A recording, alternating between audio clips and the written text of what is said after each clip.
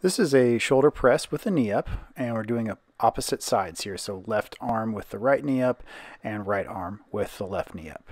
Maintaining nice balance, and you can use the chair here. We'll show you that in just a second if you need to.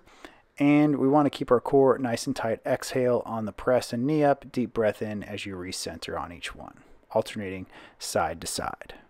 So we'll show you the same thing here with the chair. If you need to sit down for balance, that's fine. Still can get a great movement on this one. So we're just going to do a knee up and press at the same time. Still activate that core. Make sure you're bringing that knee up nice and high. Exhale and press opposite arm, opposite leg.